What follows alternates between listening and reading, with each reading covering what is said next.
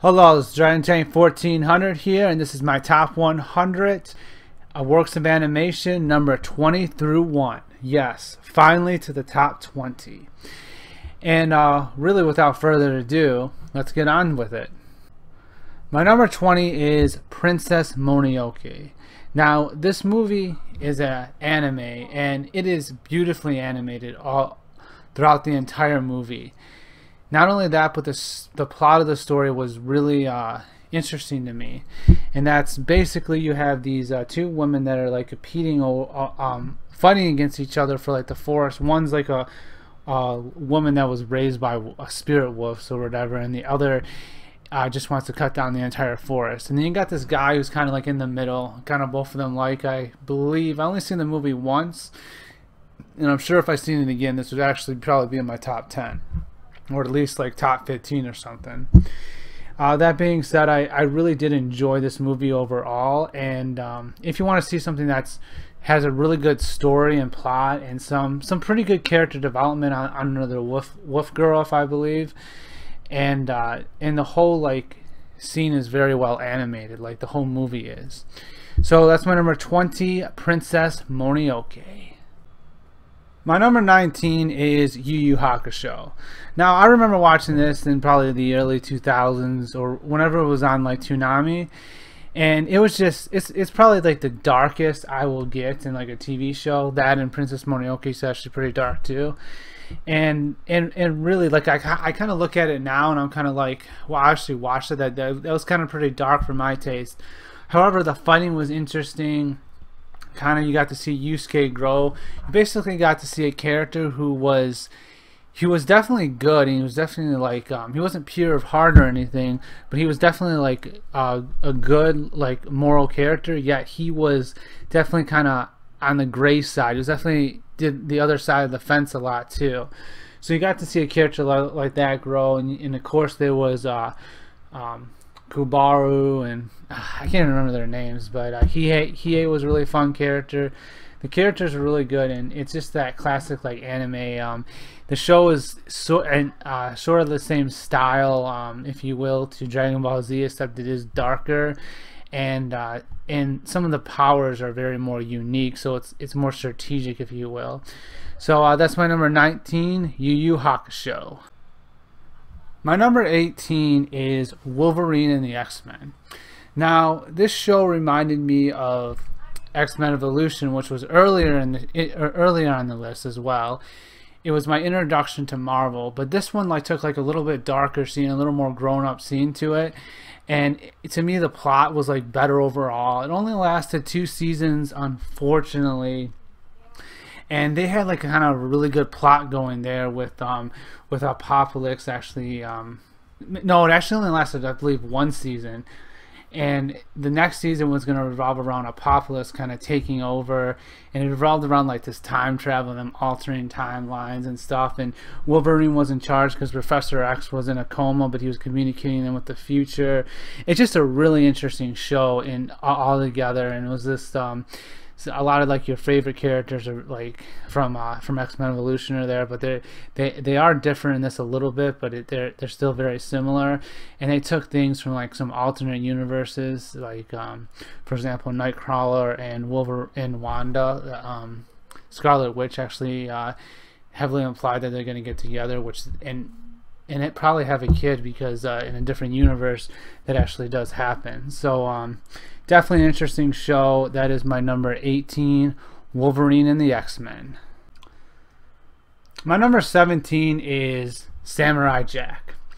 Now, I didn't see the new Samurai Jack. It's on my to-do list to watch, and I can't remember if I watched like all the old episodes of Samurai Jack. I've seen like probably most of them, but it's been a while. It's one of those shows that's on my list to kind of rewatch eventually, just like a lot of these shows and movies on this list. However, that being said, it was always fun to see Jack. Really, he's just like such a powerful character in terms of his swordmanship and everything, and you kind of got to see how he got that way. and like the trials he's going through, how he just has to defeat Amon, and he's like a man out of time and stuff like that. And it's only his sword that can defeat Amon. It's just such a great show. It has such a simple concept, and it's done episodically, which is okay. It's actually done great, because like basically kind of the plot is that Samurai Jack has to overcome something that Amon thrown in his face, and he ends up beating it at the end, and then you kind of see him walk away, but he struggles throughout, and he grows more and more as a warrior throughout the show. So that's just one I have to like rewatch, and then like watch the new series, which ended apparently. No spoilers on that, please. Anyway, so that's my number, what are we on, 17, Samurai Jack. My number 16 is Kung Fu Panda, the first one. I've never seen the third one, and I believe the second one was like further down on my list. The first one really takes Po. He is an extremely like bad Kung Fu warrior. He wants to be, he's like basically a wannabe. And basically you get to see him kind of grow. Shifu actually trains him, and Shifu actually grows really a lot as a character through Po, and you kind of see their progression. And I really like how they use like Po's training with Shen Fu, and that's how he kind of defeated Tai Long. Yeah, I believe that's his name. It was just really well done. The art was really well done, like the animation. The animation of Kung Fu Panda, the fighting choreography was well done. I mean, that can always be improved, of course. However, it was really good to see. I mean, I wish I would have seen more of the Furious Five that really weren't in. They had like one big fight scene, and that was it. That being said, Po defeating Tai Long at the end was kind of epic. Their whole fight scene, trying to get the scroll of the Dragon Warrior and stuff. Great movie, and that's so that's my number 16, Kung Fu Panda. My number 15 is one I try to see every year, and that's How the Grinch Stole Christmas. The original, I think it's like 22 minutes or something like that, or 20 minutes or whatever. Not the one with Jim Carrey, the original one. It was originally a book written by Dr. Seuss. It was made into this animated movie, and I just like love the movie for its story and for Grinch's like really growth as a character, and how his heart grew 3 sizes that day, and then he got the power of 10 Grinches plus 2. It's just the movie does so well with its language and the song, like "You Are a Mean One, Mr. Grinch." It was just really well done, and I really enjoy it every year. Every year I try to watch it at least once, maybe more. It is by far, well, I do like Charlie Brown. I do like Charlie Brown's Christmas Tale as well, but it's definitely one of my favorite Christmas specials of all time. And that is my number 15, How the Grinch Stole Christmas. My number 14 is Kim Possible. Now, this was a animated show by Disney for a while. It lasted actually 4 seasons. It really wasn't intended to last that long, and you can kind of tell by the writing of the 4th season that they sort of like lost ideas of what they were going to do, as it repeated some of the plots over and over again.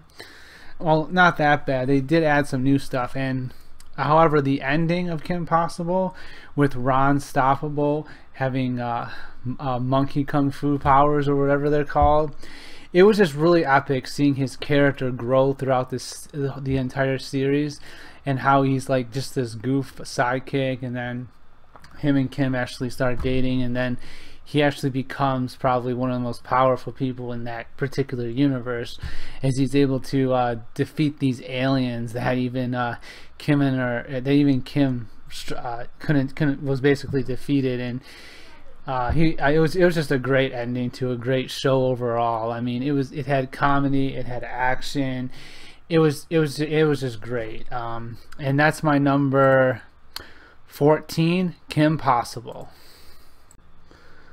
My number 13 is How to Train Your Dragon. The original How to Train Your Dragon 2 is actually going to be really actually further down on the list here, coming up pretty soon. The first one though was really well done. You really focused on Hiccup's character and his character growth of he really starts off as like a nobody and like a weakling really, and then he finds Toothless, and then he learns more about dragons, and then he actually convinces his entire town that dragons are actually good by the end, that they're not as mean as his entire village thinks they are. So it was really good growth on his part, and some of the really the mannerisms of Toothless was really well animated and really well displayed. You almost get this feeling that you know what he's taught. You know what Toothless is actually saying without him actually speaking words. So that's really well animation done for How to Train Your Dragon, and some of the songs were really good as well. I mean, this movie is definitely one that I sit down and watch sometimes. The plot, though, is, and kind of the reason I like How to Train Your Dragon 2 better, is the plot of this one. You kind of, after you know it once, and after you've seen it a couple times, like, it's at that point that you just skip certain scenes because you're like, I know exactly what's going to happen. However, it's still an amazing movie that I will watch again and again and again, and that's my number 13, How to Train Your Dragon. My number 12 is One Piece. Now, One Piece is a great anime, and it has probably one of the best stories and kind of like the backstories of the characters. The creator of One Piece, I believe his name is Oda or something like that, really takes his time and develops these characters with unique, sad backstories. And you actually sympathize with like even some of the bad guys of the story as well, as kind of what they go through and everything, and how they ended up where they are in wherever the story is at that particular time. And you get to see Luffy kind of grow, and kind of Luffy's character is great. He's very carefree, but he's also very serious when it comes to like protecting his friends and those he cares about. I think it's One Piece is definitely one of my favorite animes of all time, and it's one that I have not seen every episode, and there is a lot of episodes of One Piece. I've probably seen about 70 to 80% of them or something like that. I do kind of skip around in the entire series because there's just so many episodes. It's not that type of series that people like go and just be like, oh, I'm gonna rewatch this entire series. No, it'd take you a long time to do that unless you like binge it for like a month or something like that straight. That being said, One Piece is definitely a show that you can still pick up in, like even just you can just like pick up at the beginning of one arc and watch that arc all the way through, and it's still like very well enjoyable even if you don't know kind of the past. But if you know the past, you kind of know where stuff is going through, because there's hidden stuff the creator puts in that prepares it for later on, since he has everything planned out. So everything's like interlocking, but it's separated into these arcs. So it's a really well done series, and that is my number 12, One Piece. My number 11 is Dragon Ball Z.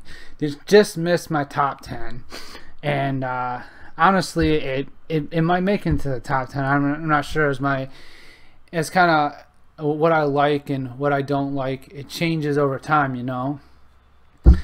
But Dragon Ball Z was one of those shows I used to watch every week, sometimes even every day when I was growing up in the 90s. It was just the anime that got the United States kids into anime. It's one of them. Sailor Moon was the other one. But for me, it was definitely Dragon Ball Z. It was like that show. You got to see, it's basically two strong people just going at it, and Goku really reaching his limit against whatever that bad guy is and going beyond that. Some of my favorite parts in that entire series was early on, the Saiyan saga, the fight against Vegeta, Goku, Krillin, Gohan, Yajirobe versus Vegeta. They all played their part. And then of course the big epic fight against Frieza, where Goku finally transforms into a Super Saiyan. It was just a great those so the Saiyan and then the Nappa, the Namek slash Frieza arcs are definitely my favorite. After that, to me it's not as good, but it's still very well enjoyable. So that's my number 11, Dragon Ball Z.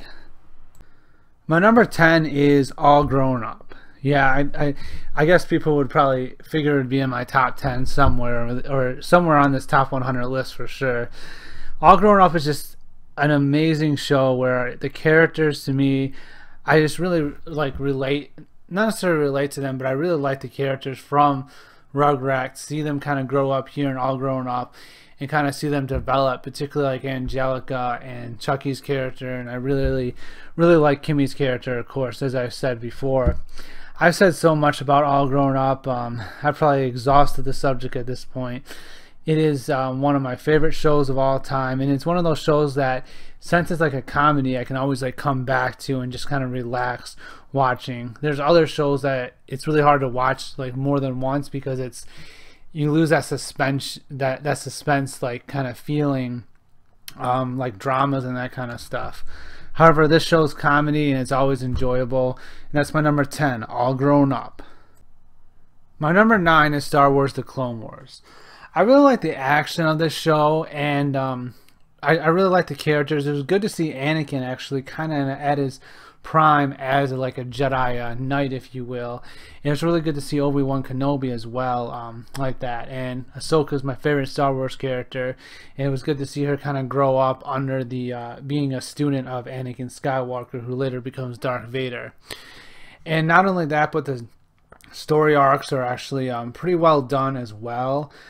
One of my favorite story arcs is the end of season 5, where Ahsoka's goes on trial for murder, and just like her, like some of the best fighting choreography in this show, like in my opinion, was her escaping and her deflecting all the blasts from the not the stormtroopers but the clones and everything. Her escape scene was just in my opinion, one of my favorite fighting choreography scenes in all of the fiction, if you will, all of animation.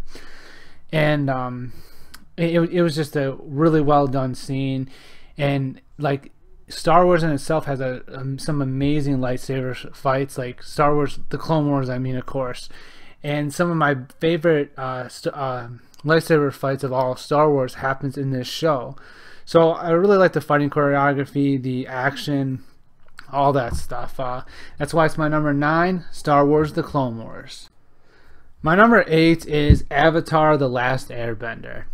Now I remember watching this in the early 2000s, and at first I was like, it's one of those shows I was like, I'm not gonna like this show. I think one of the first episodes I watched was The Blue Spirit. I think it was like the second or third, but once I saw that episode, it was like, this show is gonna be awesome, and it really was. I mean, Zuko is one of the most well-developed character whose growth throughout the entire series is it's really well done. Zuko's character is really well done. I mean, some of the other characters are okay and everything. However, like, they did Zuko's character a ton of justice, and Azula was pretty well done too. I mean, Aang was okay. But the whole like series plot of them like fighting this war throughout the entire series, it was just really well done. I mean, there are some things about Aang being like a child and that kind of stuff. There are some things in the show that I didn't like. However, the stuff I do like really makes up for it, and it has some really good fighting choreography too, with the bending of the elements and stuff. They could have done it more, but some of my favorite episodes are in like the second season, particularly like the middle, the desert and the library. I really liked. And I really liked Crossroads of Destiny, and like the episode right before that as well. Some of my favorite favorite parts of that entire series is in season 2. That's my number 8, Avatar: The Last Airbender. My number 7 is Once Upon a Forest. Now, this movie really defined my childhood, so it has a lot of nostalgic value to it.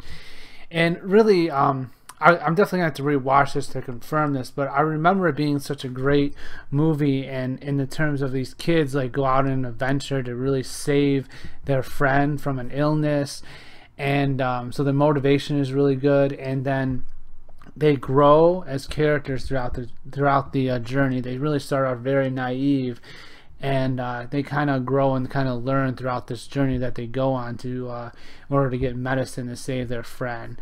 Now, I really enjoyed this movie growing up as a kid. It's kind of defined my childhood. It was like way back when I was like early elementary school, that kind of thing. And I just love this movie. I used to watch it over and over and over again. And that's my number 7, Once Upon a Forest. My number 6 is Teen Titans. Teen Titans was a great action show of the early 2000s, late 90s. Maybe it was just early 2000s, that I can't really remember.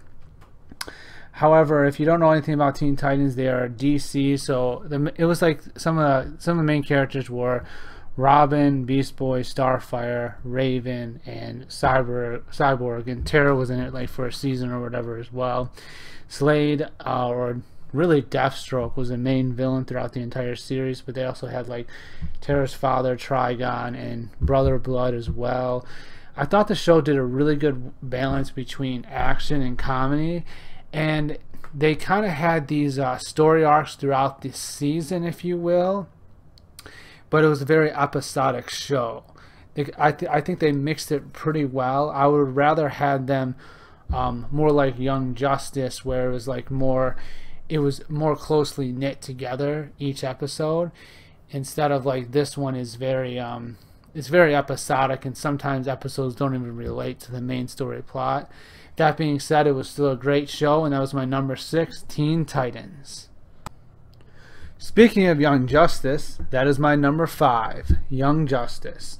Now this show took Teen Titans, and it took it really to a darker level. There was still some comedy in there, but it was more serious. It had a more serious tone to it, and the story plot, especially in like season 2, really interwove with it was really interwove with each other. It was really one big season instead of like very episodic parts of it.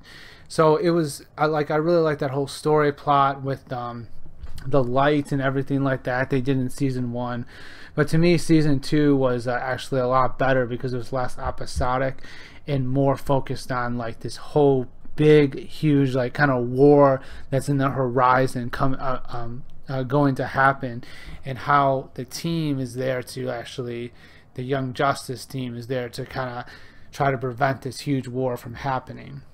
So that's my number, what are we on, 5, Young Justice.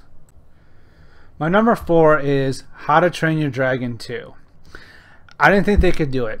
I didn't think How to Train Your Dragon 2 would be better than the first one, but it was in so many different ways. First, you had like a main character dying out of nowhere. I mean, it wasn't completely out of nowhere, and I guess I should have seen it coming, but I personally did not see it coming. I didn't see any spoilers or anything like that. So Toothless killing Hiccup's dad, that was a very epic scene. And you have the mother returning, which was alright, kind of some of the weaker parts of the entire movie. However, his kind of bond with his mother and how they're kind of like alike, if you will, but not really alike. How Hiccup actually teaches her, but Hiccup actually learns how to be a chief in this movie as well. So you take Hiccup from last season and how he's grown to have like the respect of his father and stuff, and now he has to grow from this person who's very optimistic and thinks like everyone can change, if you will, to a person that's a chief to lead his village. He becomes a leader, and he has to think about his village first. It's mentioned by his mom and his dad, and he ends up learning this lesson at the end. And then Toothless has like an epic scene at the end where he ends up being the king of all dragons, if you will. And I actually have a theory on like Toothless as well. Well, really the Night Fury, how they were really the kings of all dragons before, but that will probably reveal in How to Train Your Dragon 3. This movie was really well done. I mean, the villain was alright, but you kind of needed a villain like him that was very unredeemable to really contradict between Toothless thought, I mean, not Toothless, Hiccup thought everyone was redeemable, and what he did, like, he made Toothless, like, kill his, like, father, was just, like, well, it was going to kill him, but it ended up killing his father, and it was just, like, it was very sad and very, like, epic villain for, and very epic antagonist for Hiccup, if you will. So, that's my number 4, How to Train Your Dragon 2. My number 3 is Hey Arnold, which is kind of why I'm going to be doing reviews of every episode, because it's my third favorite cartoon work of animation of all time. This show was amazing in the 90s, and it took Arnold, who really is a paradigm character. He's like above everyone else, and it's not really about him, even though the show's named him. I mean, he has some quirks to work out with Helga, if you will. Like, he doesn't really understand girls.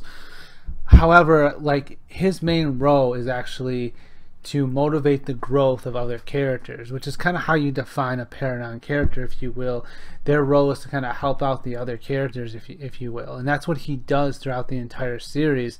He does some, like, amazing things, and he, like, never gives up and all this stuff. But in the end, it's not really about him. It's about the change he makes to other characters. And that's what makes this show so great. The other characters have their own faults, and he helps them with those faults, no matter who they are. And that's the show, like, round up and, like, just a quick and easy explanation. The other side of it is you got Helga, very, very well developed character. I mean, she could be technically described as the protagonist of the entire series, and how she likes Arnold and stuff like that. And her episodes are always very funny. They do follow kind of the same sort of plot of her not wanting Arnold to know her true feelings, but it's done differently each time, and it's done really funny each time. So that's my number 3, Hey Arnold. My number 2 is my favorite animated movie of all time. Well, I say all time, but right now, and that's Wreck-It Ralph. I love Wreck-It Ralph because I relate to Ralph and Vanellope's characters, especially at the time when it came out. Like, at that time in my life, I was very much a loner and very much not, I didn't really have that many people in my life and stuff, and I felt kind of like left out, if you will. And that's exactly how Vanellope and Ralph feel, is that they're like loner type characters, and they kind of just want a place of their own to belong. So I really resonated with them. And not only that, but this movie is actually done really well with like Ralph's character development as well. How he's still true to himself, but he becomes what he wanted to become at the beginning by really just being himself. And it was just really well done, in my opinion. It's a movie that I'm definitely gonna. I've seen so many times. I'm gonna see it again and again and again. It will never get old. The villain was done pretty good, and his kind of foreshadowing as well. Mr.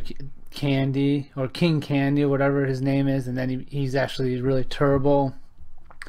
That was kind of a nice twist, like the first time I saw it, even though I should have seen it coming. Really, I kind of did, actually, if I remember right.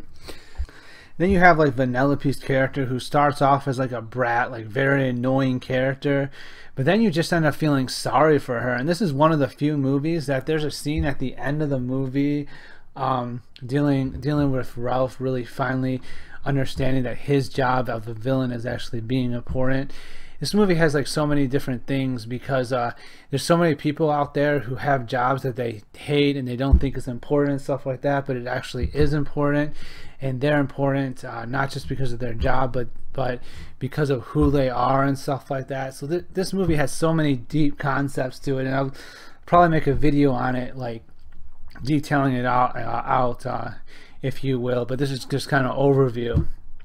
Anyway, that's my number 2, Wreck-It Ralph.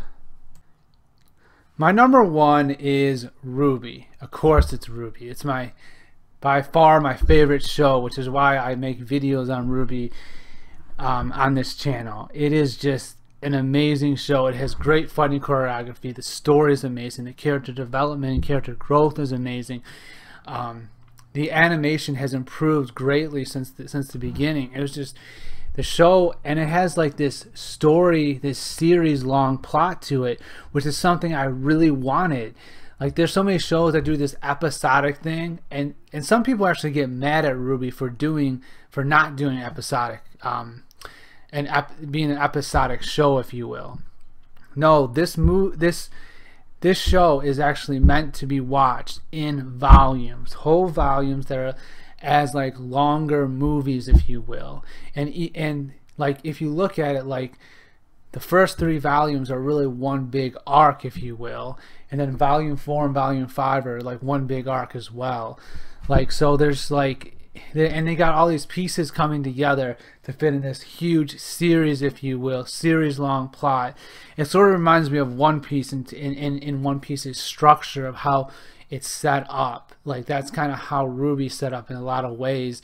They prepare stuff early on, like RWBY having silver eyes, and like Jean having a big aura and stuff like that, like a large amount of aura for something that's coming out in the future. And then they prepare stuff for like in season 4 they were really developing Yang's character, and now in season 5 they didn't finish Yang's plot, but they finished it for the time being. Season 4 they also started to develop Weiss's character for the next arc, which is the Atlas arc. It's just like, it's an amazing, like how many little nitpicks like go on, and how many foreshadowing goes on in this series. It's very well planned out from like the beginning to end.